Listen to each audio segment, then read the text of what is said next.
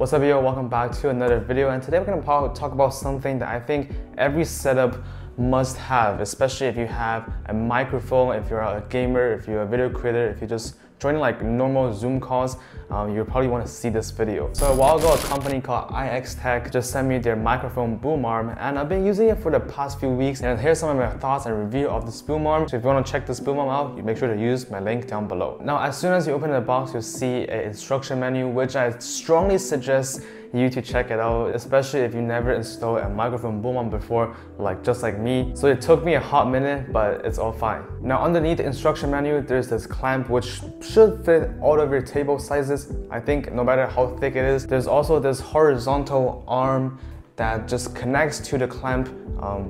I'm not sure if you guys can see, I'm talking about this horizontal arm, and obviously, as you can see, on top of it is just this vertical arm that's connecting the horizontal arm to the microphone mount. Now, also it came with a stick to raise the entire microphone higher, but I just like to leave it as a lizard, that's why it's called a lizard boom arm, because it's low profile, so I don't want to make it too high, and I just like to have a clean workspace and not be too cluttered. So yeah, as you can see, there's quite a lot of axes and boom arms and joints so you can really play around with how you position the boom arm. You can put it really high upwards if you want to, and you can also kind of lower it, or you can twist it left to right, so no matter where you clamp this microphone at your table, it should have a spot that fits you. Now, speaking of lizard, the reason why I chose this specific model out of the two other I think it's called Hero and the other the classic one, is because I don't want to be those typical streamer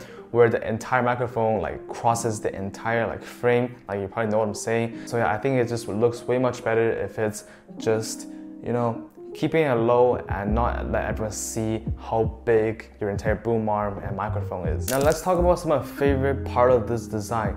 So first of all, the best lifesaver out there is it actually have a cable tray and a cover that can hide all of your cables. I have mine hidden and you can't really see much cables around. I used to have this mic stand that you can see the entire cable just running around the entire thing, which is just an insane headache.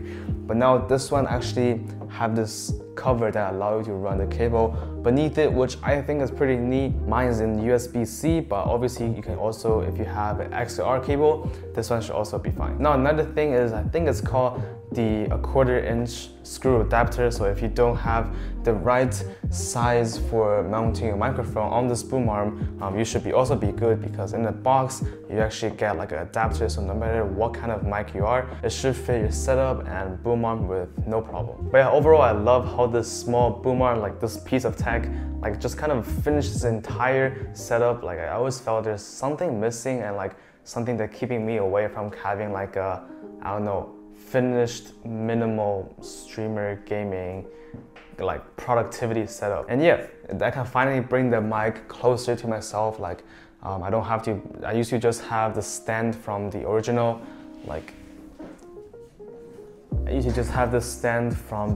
mic, but now I can bring the mic much closer to me if I'm trying to talk to friends, talk to on Discord calls, on meetings, on doing voiceovers, etc, etc. So yeah, this is very nice little small touch to it, and I think you won't go wrong if you go with the lizard model, because like it to be minimalistic, and it's especially important if you're using a dynamic mic like what I'm doing, to bring it closer to your mouth so the voice can be more rich and your skin will sound just a little bit more sexy.